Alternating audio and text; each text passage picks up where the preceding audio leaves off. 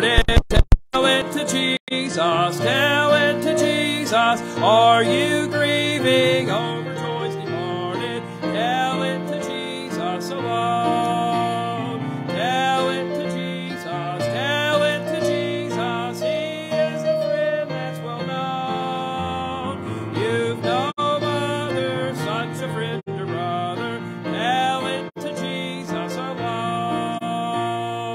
Do the tears flow down your cheeks unbidden? Tell it to Jesus, tell it to Jesus. Have you sins that to men's eyes are hidden? Tell it to Jesus alone. Tell it to Jesus, tell it to Jesus. He is a friend that's well known. You've no other, such a friend or brother. Tell it to Jesus alone. On the last, are you troubled at the thought of dying? Tell it to Jesus, tell it to Jesus. For Christ coming, kingdom are you sighing? Tell it to Jesus alone. Tell it to Jesus, tell it to Jesus. He is a friend that's well known. You've no other, such a friend or brother. Tell it to Jesus alone. Oh, amen. Thank you. You may be seated at this time.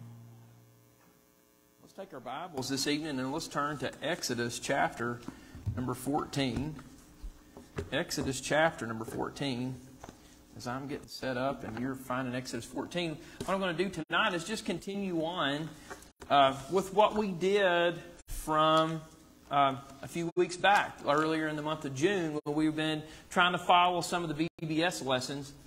So the first week we talked about Moses and the burning bush, and then we talked about Moses and the plagues. And so tonight we're going to talk about Moses and the Red Sea. And that's the third lesson. It's called Through the Deep, God's Mighty Glory. And the lesson on that, like I said, that third evening is just based off the story of Moses and the children of Israel crossing through the Red Sea. So let's jump in. We're at Exodus chapter number 14. I'm going to begin down in verse number 29. Exodus chapter 14. We're in verse number 29. But the children of Israel walked upon dry land in the midst of the sea, and the waters were a wall unto them on their right hand and on their left.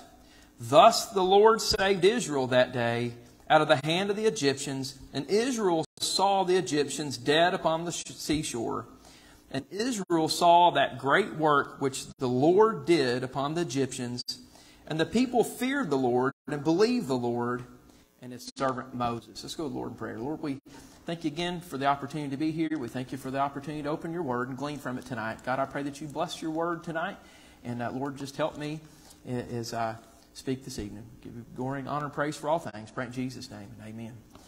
So tonight what I'm going to try to do here is kind of like, you know, the TV shows where they give you the ending and then they go back after the first little commercial thingy and then they work you up to how they got to the ending. So that's what we're going to try to do tonight. And so there's the ending. They make it through the Red Sea. We know that. So let's tell the story of how they make it through. So let's go back now to Exodus chapter number 12, where we left off a few weeks ago. We left off in Exodus chapter 12 in verse 29 through 36 when the last plague occurred, and it was the plague of the death of the firstborn. And so it tells us in verse number 39 here, in Exodus 12, verse 39, it tells us that they were thrust out. The children of Israel were thrust out of Egypt. So let's start down in verse 37, and let's read verse 37 to 38. And Todd, while I'm reading that, would you care to go ahead and shoot that PowerPoint up, brother? So we're in Exodus 12:37. And the children of Israel journeyed from Ramesses to Succoth, about 600,000 on foot that were men besides children. And a mixed multitude went up also with them, and flocks and herds, even very much cattle. Now, I want to point out something here about this group that's leaving Israel. You know, in my mind, I think of like Charlton Heston's movie where it's just like a few people walking through water like this big, right? You know, and there's like the fake wind sounds and all that. You know, in my mind, I guess that's what I picture. But the Bible tells us here that it was 600,000 men, right? And if you go back, if you in your Bible, in Numbers chapter 1, verse 45, it picks up the narrative after Exodus. It's after the Red Sea crossing, when they're and they do a census. In Numbers 1:45, it says, "So were all those that were numbered of the children of Israel by the house of their fathers, from 20 years old and upward, all that were able to go forth to war in Israel." So we're talking grown men. "Even all they that were numbered were 600,000, 3,550. So not only that, but when we come back here to Exodus 12, verse 38, it tells us that they took their livestock with them too. So, I mean, to me, this is kind of eye-opening tonight, that this is a big group. You know, when you think 600,000 men, you know, a lot of like Bible commentators all seem to think that it was somewhere between 2 million and 3 million people. So you're talking a crowd of 2 million people and all their livestock that go with them. So now I kind of get why Pharaoh went after them after a little bit of time, because he realized he just destroyed his economy when he let them go, right? 2 million people that are slaves for you, and you turn them loose. You know, and it was thought that the Egyptians only had 3 to 4 million people total in their society at that time. So you're talking like you went from 6 million people in your country to 4 million, and the 2 million were the free labor. So I get why Pharaoh went after them. So there's a map behind us here, and if you can't see it and you want to move, I mean, we're not highfalutin, it don't matter, you can. I try to do a map for tonight, but you can see here's Egypt, here's the Mediterranean Sea, here is where Israel will eventually be. Here's the Red Sea here, and then also these two little offshoots of it here. This is the Sea of Aqaba, and this is what we're going to talk about tonight. This is where they actually crossed the Red Sea. And on this side here, this is Saudi Arabia here. You can see, here's Egypt. You can see the Nile River as it flows, even from these satellites. And I just pulled this off of Google Earth. That's all this is. It's just screenshots. And so when you zoom in, you can kind of, there's the Nile Delta. You can see it's very lush, you know. I mean, so you get why the Nile was so important to them. It's like nothing but dirt and sand, and then there's green stuff on the Nile. So this kind of puts it, kind of get the idea where we're at, okay? So in verse 37, it tells us here that they journeyed from Ramesses. And so Ramesses, you can see, is up here in the northern part, up here in the Nile Delta here that we just saw. It was all green and lush. Ramesses was at the north part of that, almost on the Mediterranean. And it tells us that they venture over to Succoth. Here's Succoth, okay? And so the modern, today, what a lot of people think that the modern city today, this Tel El Daba, and I don't speak Arabic, so bear with me. I speak hillbilly Virginian. But the Tel El Daba is where Goshen and Ramesses would have been at that time. That's the modern day city. And when you zoom in on it, look, this is like Google, who is godless Google. Look, I mean, it says Zone de Goshen. So even today, they recognize that Goshen was there. And there's all these there's these Arabic temple, you know, Arab temple things, Muslim temples. So even to them, it's, you know, this happened, right? We know God's word is real, but even Google has to kind of admit some of it, right? You know, they try to hide it in society. So we can see here that it really is a real true place that still exists today. We know that. We're God's people here in church, but it is nice to be reminded of it. So we can go back to Genesis 47. I don't need you to turn there, but Genesis 47 verse 11 confirms that Goshen and Ramesses were essentially one and the same. Verse 11, Genesis 47:11 says, "And Joseph placed his father and his brethren and gave them a possession in the land of Egypt, in the best of the land, in the land of Ramesses, as the Pharaoh had commanded." And then in verse 27 of that same chapter, "And Israel dwelt in the land of Egypt, in the country of Goshen. And they had possessions therein, and grew and multiplied exceedingly." So the Bible tells us that, you know, that Ramesses and Goshen was one and the same. It was the same area. And that's where they ventured out of when they were thrust out that night. So let's pick back up here. We're still in Exodus chapter 13, or let's go over to Exodus 13. Let's look at verse number 20. Exodus chapter 13, and let's go to verse 20. And so it says, "And they took their journey from Succoth and encamped in Ethan in the edge of the wilderness." Now, and let me give you a heads up what I'm doing here. I hope it makes sense. It makes sense in my mind. But I'm going to try to chase from the Scriptures. I'm going to try to chase the path that they took. And then we're going to go back and make application of the Scriptures with it. That's what I'm trying to do really quick. Okay, so if I'm talking like a spaz, I'm sorry. But I just want to make sure I get through everything because I feel like I got a lot. So it says here that they journeyed from Succoth and encamped in Etham. I couldn't really find a definitive answer. And Dave and I were talking about this before church started. Some of this stuff, researching, it's not real definitive on where things were. And some things will say it's here, and then other things say it's here. And when you compare it with the Scriptures, it's like, it's not there, it's over here. And so some of this tonight, Etham, I don't know where it was. So, but we know that it was probably, if Succoth is here, and they're going over here, it was somewhere, it says on the edge of the wilderness. And you can see from these maps here, here's a better one. Well, this one. You can see how, maybe from up here, you can see how wilderness this is, how much of a mountain it is. So the edge of it would have been somewhere here, is where they would have been. Notice that it said in verse 21 that the Lord, capital L, capital O, capital R, capital D, went before them. And you remember when we spoke back with Moses in the burning bush, we said that capital L, capital R, capital D means Jehovah, which is the self-existent one who reveals himself, or the great I am. You know, remember that the first mention of the name Jehovah in the Bible was in Genesis chapter number 2 when God created man. That's when the name Jehovah, capital L-O-R-D, appears in your Bible. You know, when man sinned, it was the Lord God, or Jehovah Elohim, that went to him in Genesis 3:9. It was the Lord God, or Jehovah Elohim, that covered them with the coats of skin in Genesis 3:21. That same Lord, capital L-O-R-D, is the one that's leading His people here through the wilderness. And we see that He's leading them by a pillar of fire by day, and He's leading them by... my iPad went bonkers. That you see that He's leading them by a pillar of a cloud during the day. And we think that He was shading them, maybe, is what. Kyle and I were driving. We went to Home Depot this morning, and Kyle and I got talking about it. And Kyle was like, well, how would they know if that from any other cloud in the sky? But the Bible calls it a pillar or a column. And I think of a column as that, that it was something obvious, a pillar moving in front of them.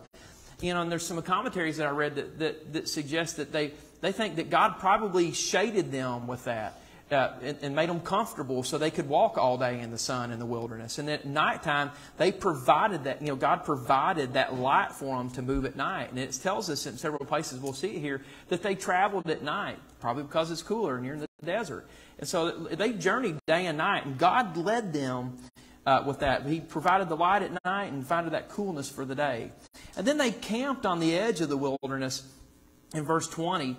But in verse 21, it implies that they continued on into the wilderness, because in verse 21, it tells us that they go by day and by night.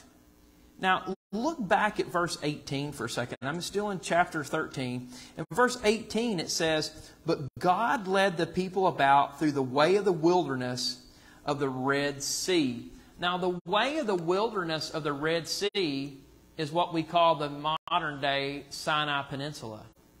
That is the peninsula, or the Sinai Peninsula, is the wilderness of the Red Sea that the Bible is speaking of. Because if we remember from these maps back here, you can see... Oops, I went too far. Oops. Here it is. You can see how the Red Sea comes up, and then these two, the Gulf of Aqaba, and I can't remember this one. Anybody good at geography? This is the wilderness of the Red Sea the Bible is speaking of here. Okay? If you feel like you're back in high school or middle school geography, I apologize. I didn't mean for this to be boring. I thought it was really fascinating. So we see that they're passing through the wilderness of the Red Sea. Now, anybody heard of Ron Wyatt? He was a Christian archaeologist that lived in the 70s, 80s, 90s. Anybody heard of his name? I read some stuff about him and some of the stuff, and I was talking with Scott, the assistant pastor up at Grace Baptist earlier in the week, and he had mentioned this. And so I was doing some research with and his stuff is fascinating. He did a lot of research here, and he believes that, oops, here it is, that this little town here You can see it on the map right here, this little big sandy thing sticking out into the Gulf of Aqaba here. When you zoom in on it, it's called Nuweiba. It's Nuweiba, Egypt. Nuweiba means waters of Moses opening. That's what it means. Which is, it's like, what? So listen to this. In Exodus 14, let's go on down. Exodus 14, verse number 1. And the Lord spake unto Moses, saying, speaking to the children of Israel that they... hang on here. And the Lord spake unto Moses, saying, speaking to the children of Israel that they turn and encamp before Pi-hahiroth, between Migdol and the sea, over against Baal-zephon. Before it ye shall encamp by the sea. Now, Pi-hahiroth means mouth of hole or canyon. And when we look at this, when you zoom in, look at this canyon. There's only one way in to where they crossed the Red Sea and camped by the sea here. And here's the canyon. So when we read here in a minute that the Egyptians were closing in and they were scared for their lives, and I always thought, why don't they just run? Like you're in the desert, like just go that way, Well, they can't. I mean, they're landlocked. Because the other word here, Migdol, means fortified city or tower. So where they were at, they were locked in. They were blocked in by the mountains. And the only way they had was this Pi-hahiroth, this canyon here, was how God led them in here. And so that was their only way out that they had. And so the Gulf of Aqaba here is really deep to the north and to the south of this. You can see where they crossed. When you look here, and you can see it from here, there's lots of really deep, dark blue here, and then when you zoom out, there's lots of dark blue here. But Ron Wyatt said that right here at Nuweiba, there's a natural land bridge, and the water's about 200 feet deep on that natural land bridge. Everything else is like 1,000-some feet deep. And so when they Ron Wyatt also said that when they did all this research there in the 80s, that they found, and I wrote this down, that they found human leg bones, chariot wheels, chariot axles, and horse hooves covered and preserved in coral all across here, even almost to the Saudi Arabian side. And he said that he claims that the chariot wheels and axles match those that would have been used by the Egyptians at the time of Moses. And so he believes that this is really, truly where they crossed. And it makes sense that that's where they would have crossed the Red Sea at. Now, here's where I'm going with this for tonight. I want to go back to this one, because I'm going to need it in a second. Here's where I'm going with this tonight. Notice in all this that God let Israel down the long way around. Right? Do you notice that? That really, if right here's they were camped here. I mean, they started here in Ramesses in this area, went to Succoth, and then instead of going right over here to Israel, where God was going to give them the land, God sends them through the desert, through all these mountains, right? And then they come out like over here and cross over here, and then into the wilderness here, and right in here is where Mount Sinai is. And so God took them the long way. Instead of going zip, they went over and then eventually worked their way back up there to that land. So, God knew what He was doing. Todd, you can get rid of that PowerPoint if you want, brother. I'm done with it. God, nothing takes God by surprise. God took them the long route instead of the short route. But God always has the best plan. God always plans the best way for His people to take. We might not always understand it. We might not always agree with it. But His way is the right way. Psalm 23, we all know the 23rd Psalm. Verse 3 says, He restoreth my soul. He leadeth me in paths of righteousness for His name's sake. God always has the right way.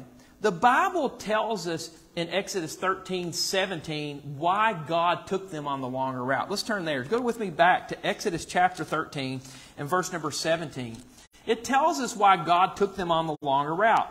And it came to pass when Pharaoh had let the people go, that God led them not through the way of the land of the Philistines, although that was nearer. For God said, lest peradventure the people repent when they see war, and they return to Egypt.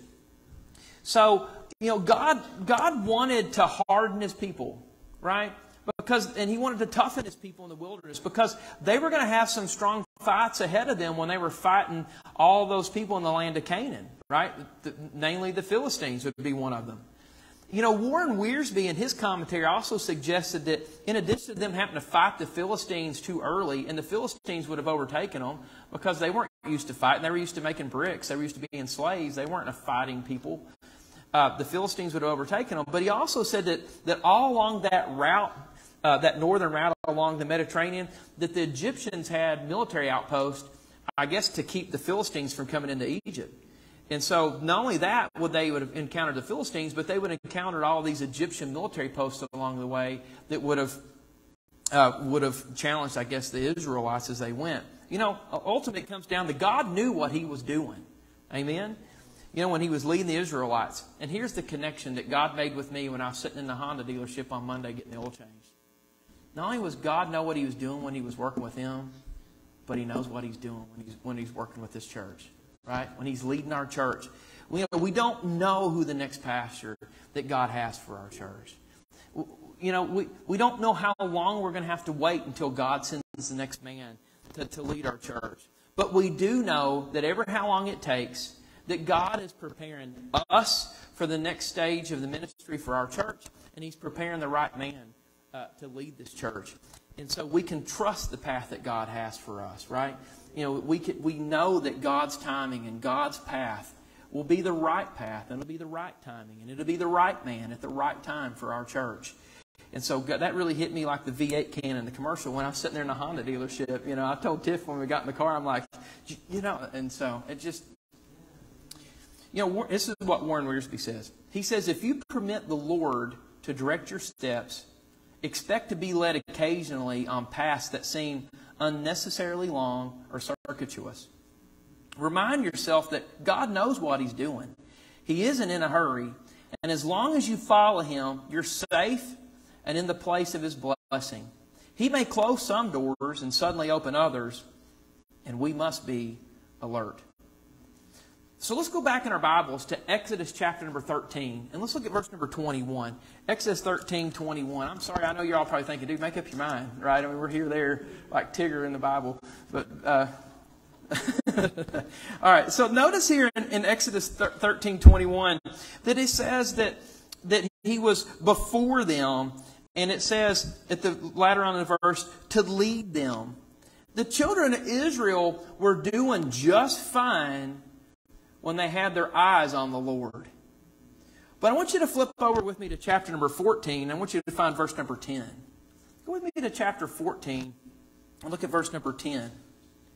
And it says in verse number 10, and when Pharaoh drew nigh, the children of Israel lifted up their eyes, and behold, the Egyptians marched after them. And look what it says. And they were sore afraid. And the children of Israel cried out unto the Lord. And they said unto Moses, because there were no graves in Egypt, hast thou taken us away to die in the wilderness? Wherefore hast thou dealt with us to carry us forth out of Egypt? Is not this the word that we did tell thee in Egypt, saying, let us alone, that we may serve the Egyptians? For it had been better for us to serve the Egyptians than that we should die in the wilderness. Back in Exodus 13:21, they were just fine when they kept their eyes on the pillar and they were following it. And that was because they were walking by faith. But once they took their eyes off of the Lord and they looked back and they saw the Egyptians, they became afraid and they began to complain and they began to murmur. Remember on one of the last maps we looked at that they were closed in. When we looked at Nueva there, they were closed in. There was nowhere for them to go. In their minds, it was death, right? That Egyptian army was going to take them over. And the Bible tells us that he pretty much sent like his special forces guys. It was his best chariot forces that he sent. It was the Navy SEALs of the Egyptian world. That they knew that it meant death for them. And that's when God tends to show up, right? When we're at the end of ourselves, that's when God shows up. But unbelief tends to cause us to forget God's word. And it tends to cause us to forget all the times that God has answered our prayers. It tends to make us to forget all the times that we've seen God move in our life. That we have those moments where we could sense His presence. That unbelief, that fear can cause us to have those moments. You know, fear can do one of two things. It can either paralyze us or it can cause us to react. Right? It can cause us to make a quick decision. It can cause us to make a quick move that is not in God's will. You know, people get saved and the world tries to lure them back in. And notice what Moses says to the Israelites here in their moment of fear. Look with me in Exodus chapter 14. We're in verse number 13. And Moses said unto the people, Fear ye not, stand still and see the salvation of the Lord, which He will show to you today. For the Egyptians whom you have seen today, you shall see them again no more forever. The Lord shall fight for you, and ye shall hold your peace.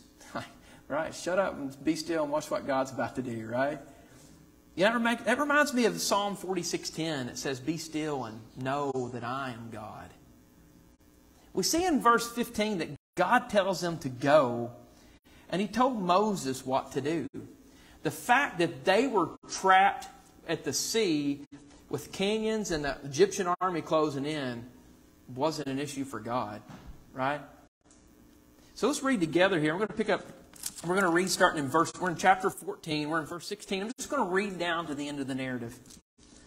But lift thou up thy rod, and stretch out thine hand over the sea, and divide it. And the children of Israel shall go on dry land through the midst of the sea. And behold, I will harden the hearts of the Egyptians, and they shall follow them, and I will get me honor upon Pharaoh, and upon all his host, upon his chariots, and upon his horsemen. And the Egyptians shall know that I am the Lord, when I have gotten me honor upon Pharaoh, upon his chariots, and upon his horsemen. Now look at this in verse 19. And the angel of God, which went before the camp of Israel, removed and went behind them. And the pillar of the cloud went from before their face and stood behind them. And it came between the camp of the Egyptians and the camp of Israel. And it was a cloud and darkness to them, but it gave light by night to these, so that the one came not near the other all night. And Moses stretched out his hand over the sea, and the Lord caused the sea to go back by a strong east wind all that night, and made the sea dry land, and the waters were divided. And the children of Israel went into the midst of the sea upon the dry ground, and the waters were a wall unto them on their right hand and on their left. And the Egyptians pursued and went in after them to the midst of the sea, even all Pharaoh's horses, his chariots, and his horsemen. And it came to pass that in the morning watch, the Lord looked into the host of the Egyptians through the pillar of fire and of the cloud, and troubled the host of the Egyptians, and took off their chariot wheels, that they drave them heavily, so that the Egyptians said, Let us flee from the face of Israel, for the Lord fighteth for them against the Egyptians. And the Lord said unto Moses, Stretch out thy hand over the sea, that the waters may come again upon the Egyptians, upon their chariots, and upon their horsemen. And Moses stretched forth his hand over the sea, and the sea returned to his strength when the morning appeared. And the Egyptians fled against it, and the Lord overthrew the Egyptians in the midst of the sea. And the waters returned and covered the chariots and the horsemen and all the host of Pharaoh that came into the sea after them. There remained not so much as one of them. Now, Dr. Harold Wilmington in his Bible, and his commentary on the Bible, suggests that the Red Sea parted as much as 1 mile wide. And again, when you think about it, it makes sense for 2 million people plus their livestock to cross. You know, again, I go back to the Ten Commandments, Charlton Heston, right, when it opens, you know, like a little hallway opens up, you know. But, you know, the Bible tells us that, you know, that in Exodus 14:21, that it was a strong east wind all that night. You know, it didn't take God all night to roll the waters back. The wind blew all night because it probably took that long for all of them to cross across the Red Sea there. Verse 20 tells us that they crossed it. They crossed all night. It says all the night. Verse 27 says when the morning appeared. So, you know, and it makes sense that the pillar a fire, when it went behind them, it created light in front of them, and it created darkness behind them, so the Egyptians couldn't come through to them.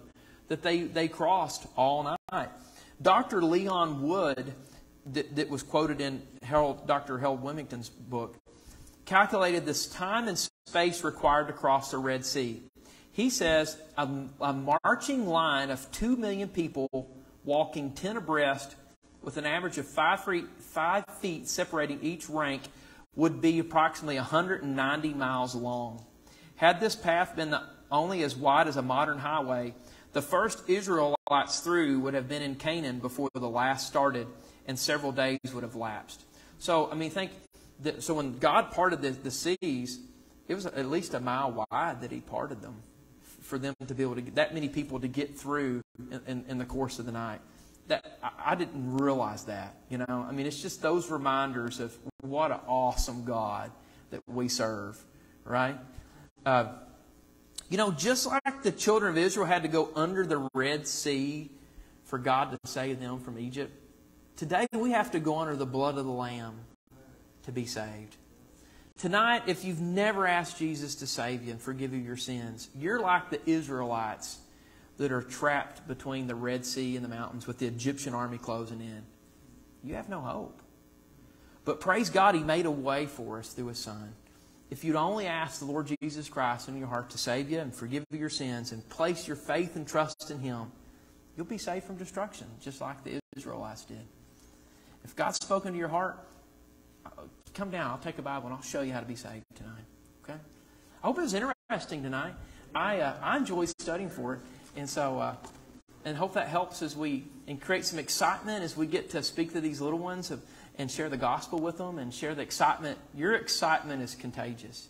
And so when you're excited about what you're teaching and you're excited about the opportunity to have visitors in our building, we have 14 signed up.